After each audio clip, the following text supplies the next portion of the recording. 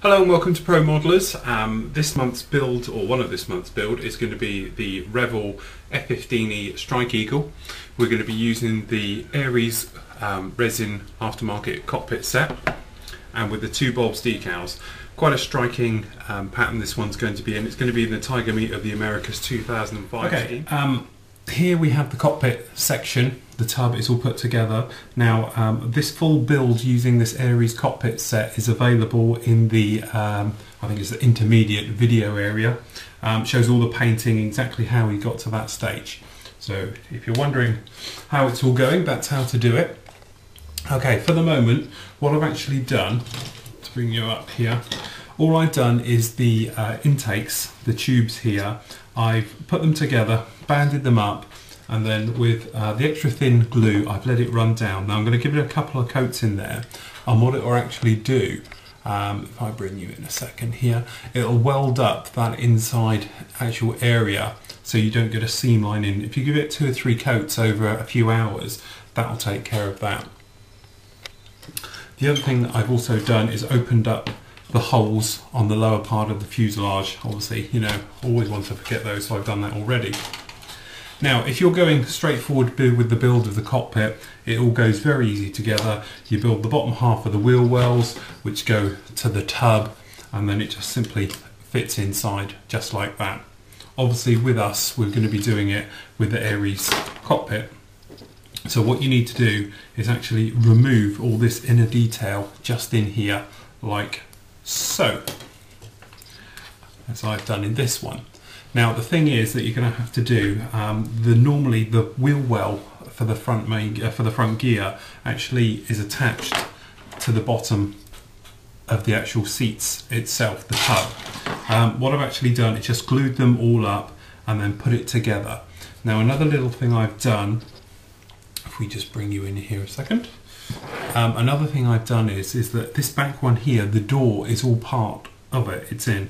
I've gently, with a craft knife, just cut it away, so then we don't have to worry about obviously the door taking a hit at anywhere sort of soon and knocking it off. So I've taken that off, and obviously what we're going to do is do the gear different. Now the front half hasn't got the actual part of the wheel well on it because it's actually on this part of the actual tub itself. It's this front part here, because normally it would all fit in sort of like this. The front part of the door on the F-15 is closed all the time anyway, so you're not going to see it. So I haven't worried about putting that very front part on. If you wanted to, of course, you could just cut this part off and pop it in. Now, with the Aries cockpit, what you need to do, there's the actual plug mark, is sand that completely down. I did mine with a razor saw, and then a little bit of sanding just after it. But basically, so it will fit in.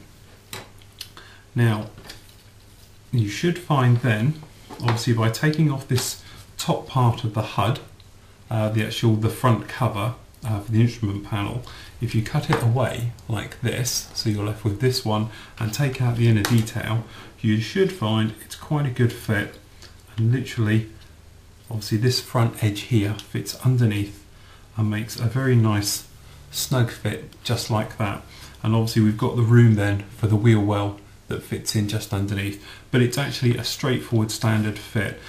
You might have seen me do the one, there's the photo tutorial on there with a Phantom. That cockpit was a lot of work to get in. This one, very straightforward, popped in a dream, no problems anywhere.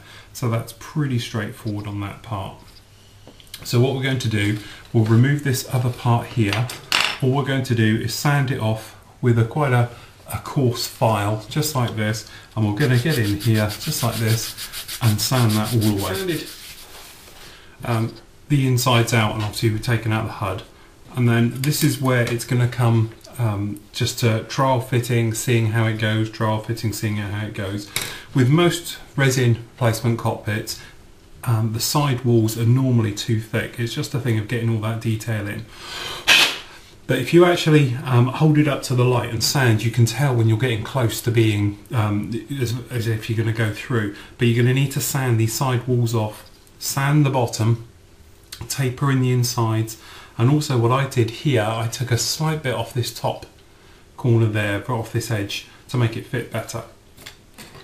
So now we can keep test fitting and I know I'm almost there on this one, but basically we pop it in,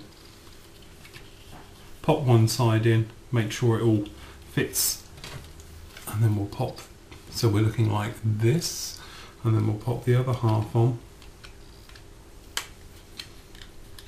Now it probably will take a little bit to get it all in there, and a bit of squeezing and pushing and seeing how it's going to go, but eventually you'll end up with something like that. So we've actually got the cockpit in there now, actually in the cockpit, and then we've still got enough here to allow for the windscreen to be fitted okay. You're going to need to use super glue to actually glue this in place. Now what I did to make sure we've got the same type of width and the bits and pieces like that, I've just banded together, and then you can actually test fit to see how it all is going to go in, and if to make sure you've got the right widths and it all fits and everything okay, just like that. So when you're happy with it, you can actually then super glue this in place, or for the moment you could just glue the outer bit. It's a strong enough fit that this isn't going to go anywhere, and then afterwards you can start to pull in. But as you can see by looking in certain angles like that, there's not a lot of room, there's not a lot of leeway to making these things fit. It's a little bit better than the Phantom we did, but it's certainly still a tight fit. So what we'll do now is I'll get this front half all glued up, and then we'll probably put a tiny bit of super glue just in the top bit, just up here, and then we can move on. Now I used a bit of super glue just in here, you can see the whiting for that top join there, a little bit of super glue down in this bottom one here and in there, and the rest of it is just done with the extra thin, gone round the outside with it, and then we've got rubber bands to hold it really all firmly in place. There's three main key areas when you're doing the F-15.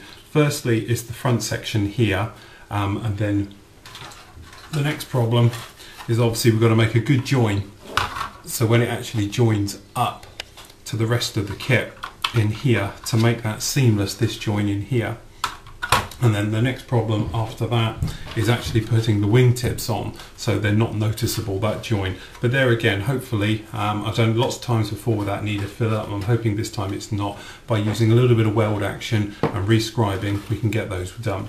So that's that bit. We're going to leave that now to completely go off for a bit before we rescribe and sand, and then we can move on to carrying on with the fuselage section. Unmasked, all I've done is sanded using the sanding sticks, and then gone over it with some sanding sponges, and then I've just rescribed all those lines we had to worry about. Still got a little bit to do in here, but we're all together now and we're all ready to move on to the next stage. Okay, change of cutting mat, we're on to the dirty one. Now, painting the inside of air ducts can be very, very tricky. One way that I tend to do it, I first of all give it a spray just inside everywhere with some normal flat white paint. We're using Model Air in this particular instance, and let that dry, but not fully dry. Just give it about sort of 10 minutes so the top is dry, like the underneath is still wet. Then all I do, grab a bit of blue tack, like so, make it into a little flat bit, stick one end on, just like that, and then fold up the bottom, so i.e. you're making it sort of paint tight so the paint can't get out, just like so. Then take in your paint from your bottle, squirt lots of it in, so if you can actually see that, but you're bunging loads in all around the edges and let it flow down and run all the way around. Then when you're in there and it's reached the bottom, what you do is let it run back up until it's almost coming out, and then rotate it 90 degrees and flood the bottom, and say keep rotating until it's all covered. Now your biggest problem in here will be air bubbles, so try and work them around, and if you can, get in there and pop them, and let that stand up. Then if you take with these tops, these are eyedropper, you can just pull them off, so you just do that because we're not going to waste any of the paint. And then all we do is tip all the excess that we've got left over back in for next time. So it takes a while to drip out, and you want to get most of it out, otherwise you're going to end up with pools of it in there. Now, being acrylic, it's going to dry quite quickly, and you'll probably be good to go in sort of not long at all. Whereas if you were using enamel, you'd literally have to wait days and days and days to get that to dry. Then all you'll simply do, leave it like that for a few minutes, and then rotate it to dry for a few minutes, and then rotate it again for a few minutes, and round again, and keep rotating it every 2 or 3 minutes all the way around, and then that way it will still stay nice and smooth without getting a really big pool in anywhere. Once you're all dry and you're all happy with it, just let it stand up for another sort of half a day if you like, pull the bottoms off, and you can carry on modelling. Okay, so we've got the air intakes installed, if you can see them in there, nice and glossy. It might have some covers on this one yet, but obviously we've done it that way. By dipping it, you'll get rid of that centre seam that runs all the way through there. As I say, it may do 1 dip, it may take 10. A personal choice, just build them up, and afterwards, if you want them to give that nice glossy look, you could always run a clear gloss in there as well, and that will take care of that. But we've got those in now. I've just stuck them in place. So the next thing to do will be putting the top half on, remembering that we've opened up the holes. So we'll get this top half on. Okay, when we've got it obviously together like this, I'm just going to show you a couple of points to point out. Now, if I get something to point with, I use this paintbrush. Right, when you're going to be joining your two halves together, if we just get this here, like this, in here, just underneath this bottom bit, there's a tiny little bit of flash in there. There's a tiny little bit here, okay, and then here, and the same across. Now the thing is, on all the ones I've built of these, if you take those little bits out, it makes the dream fit for this front part coming in. If you don't, you end up with lots of little problems. So just take your sanding stick and give it a rub. Same with the other side, just like that.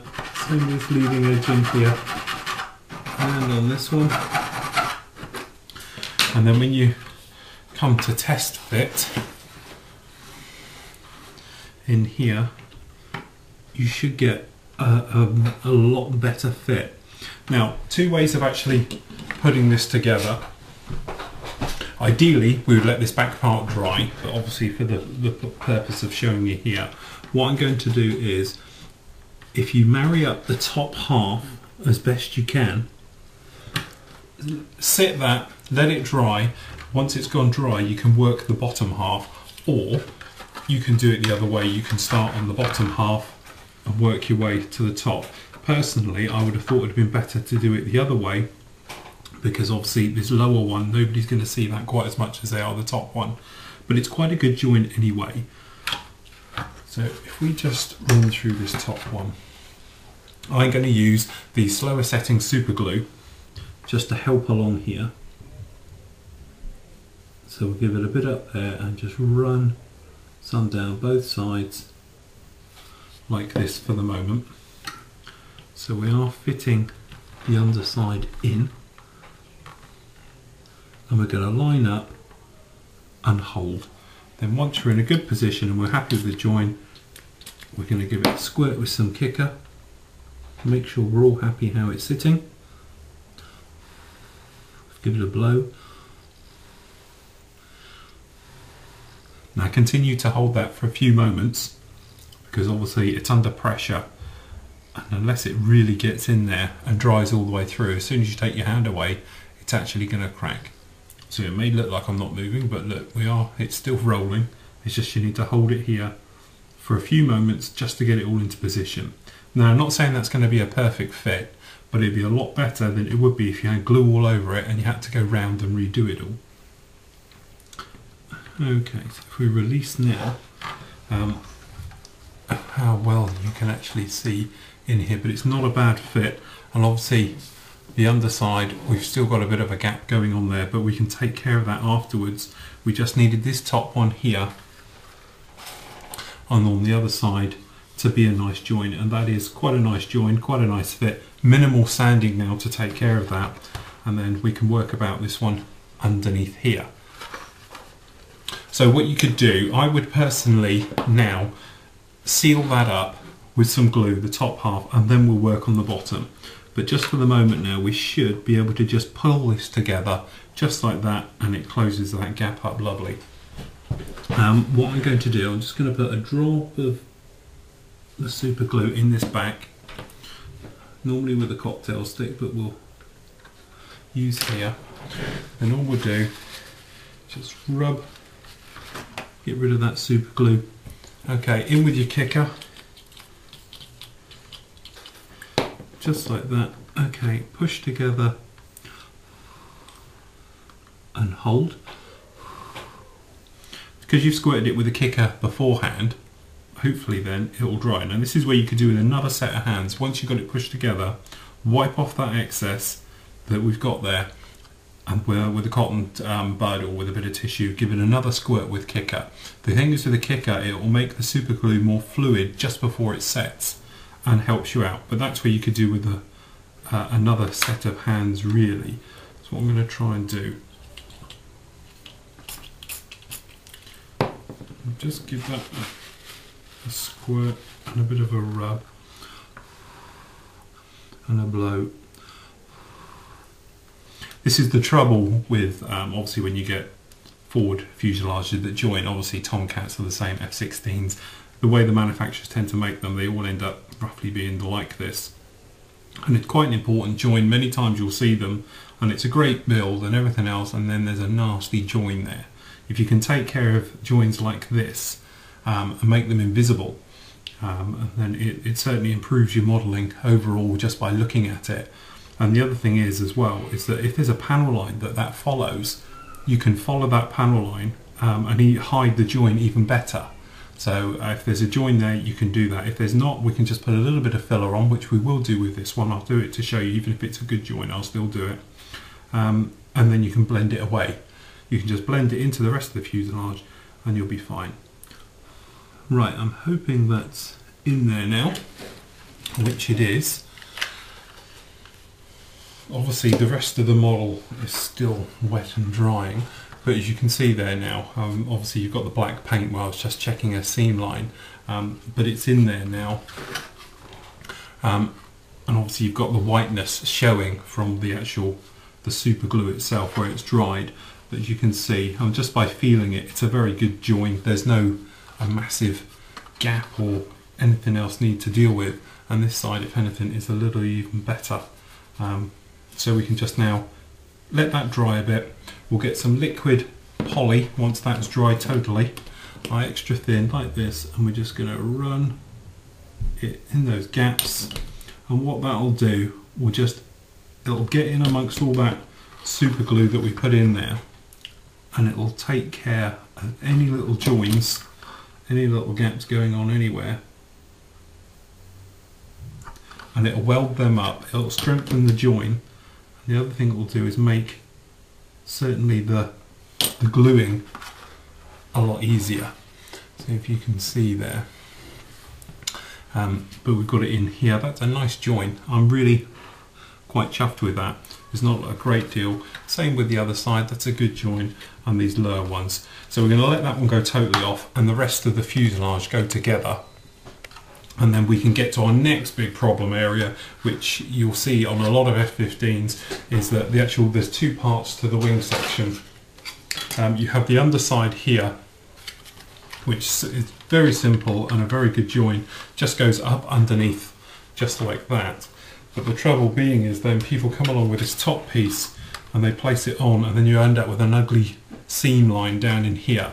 Now I hope I'm going to show you just why I really do like the Tamiya Extra Thin in conjunction with a little bit of super glue, because you can make that totally invisible and nobody will see it without any filling. If you can avoid filler, although filler isn't your enemy by a long way, it really does help improve your models. If you can avoid it, you should at all costs, by spending a little bit of time dry fitting and getting that in there you know, in a nice clean, crisp way. And avoiding filler, that means you don't have to go around rescribe, resand, various bits and pieces like that. So it's just all a bit of a help. I'm going to let that dry for a few hours and then we'll get those wings on. Okay, so we've let this dry. I've got a tiny bit of sanding and filling to do on it, but apart from that, that front is a nice join. So next is putting the actual wings on and those wings tips we were talking about. Now the lower part is very straightforward. This is just going to glue straight on. So we can just glue those straight in place. It's a nice fit. If you're using the weld action, it'll take care of that seam in there and there's no other problem. Now on F-15s, when they're powered down, the actual ailerons on the outside actually droop down. Both sides actually hang down quite a bit. Now you might have seen me do this on other models, but what you actually do is you score each side and down. Now I've done it on this one, so literally all we did on the inside, just in here, along this area here, we just pulled you in a little bit. So we just score this here and then obviously cut straight down this outer one, and the same from the other side, and then we just ping it slightly. Now it's still attached, it isn't actually off, but it just hangs down and gives that powered down look. So if I just show you what I did, all we do, using a steel ruler or something like that, then you can just place it down,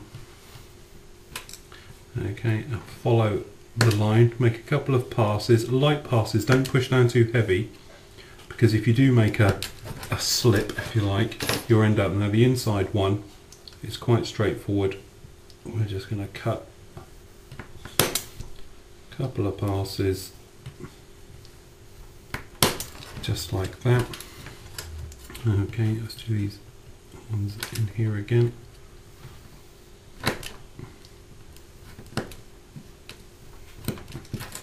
Just like that, and then the same on the actual outside.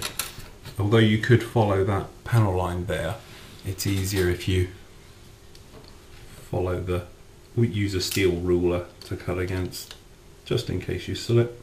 Gently pull it along. It's quite a soft plastic, so you won't have to be hacking. Just like that. Same with the outer edge.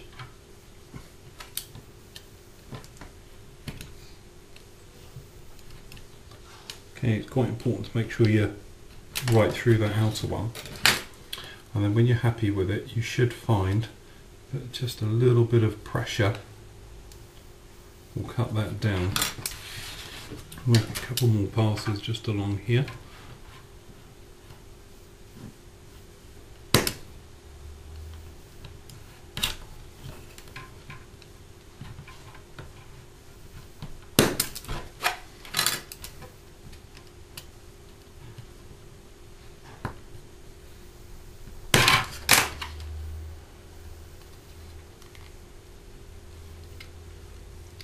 That's it, and you should find, there we go, it just cuts down and away you go, just like that. It's quite a straightforward, easy one to do. There we go, same on that one as well. And then that way we can glue them on, but for the moment we'll get these parts actually on here and get the underside wings on them and get those wing tips. Okay, so the next big thing and the last problem area on the kit itself is these wing tips. Now, done these various times in the past. The first time I did it, I ended up having to use filler. Didn't particularly like it. If you put them on now, you get quite a nasty gap. I'll just bring you in a minute. You get quite a nasty gap in here, and it's quite hard to do. Now, if you sand off, the main reason, sorry, getting ahead of myself here, the main reason you get it is that these inner underparts are slightly too long. If you can sand them off, you'll get a far better joint. So all I do is sand off this edge.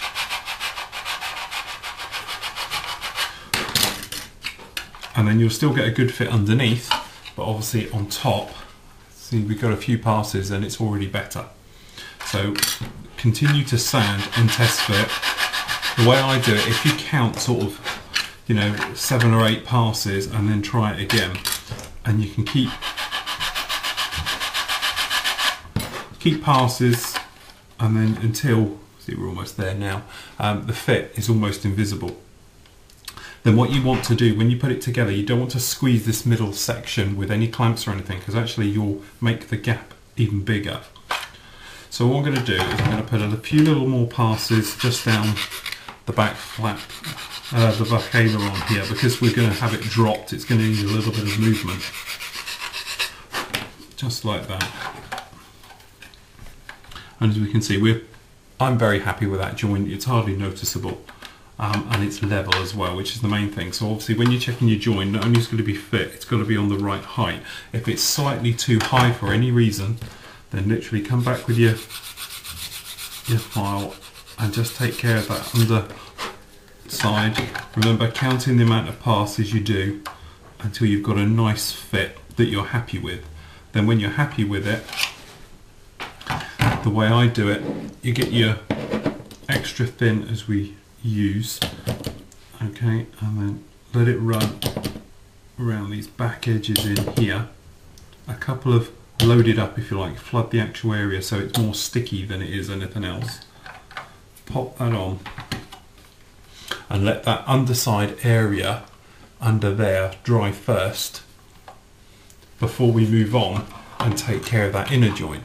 So if you like, we've got this one here, and then we'll just run some extra thin in that joint just like that and let that weld up like so. As I say, let it all weld up. Don't worry about the leading edge for the moment, or this gap here, because it's a nice small joint, you can hardly see it. But what we can actually do is slightly by lifting the wing a little bit, put the glue in, let it dry for say 1 minute, then release it, and then it'll bend and you'll get a weld action which will take care of that joint. As you can see, it's a nice fit anyway, but otherwise I've seen a lot of people with this particular kit where they've sanded and you end up taking out this detail, and it's quite a nice little recessed detail there, but obviously you're never really going to get it back. So if you just let that one is still drying off in there, and then all we'll do is, when we're happy that it's in the right position and we're biting and everything else, we're just going to drop a little bit. And we're going to let it flow. Sorry, bring you in.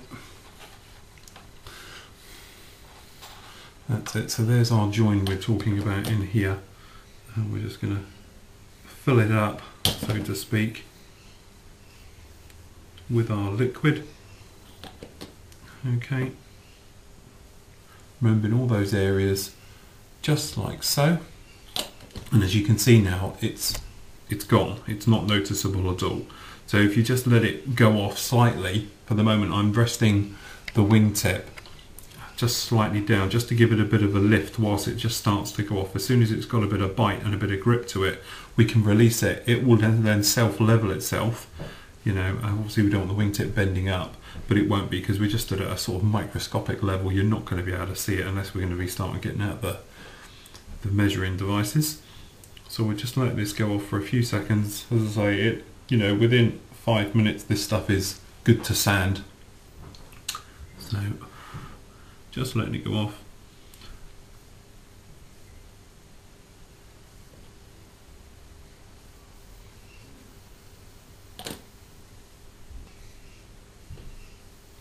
And there we go, it's done. So we've still got to do the leading edge and sand in, but there we go. Hope you can see that. That's a perfect join. No filler required, there's no gap. Obviously it's still a little bit shiny there, you can see, but once we got the primer over the top, you're not going to be able to see that join at all. So it's a nice little way. Remember, we're just going to take out this outer edge, just count the amount of passes you do. So say do 5, test fit, do 5, test fit. Keep it flat to it, obviously. And then the other area that you may have to worry about is just in here. There is 2 little small tabs that you'll find on the inside. Test it first before you remove them. Then same thing, a few passes, test fit, few passes, test fit. You know, let's face it, it's 5 minutes extra work doing it there, but how many more minutes are you going to spend doing it with a filler, rescribing, trying to sort it out, polishing it afterwards? It's a lot easier to do it like this.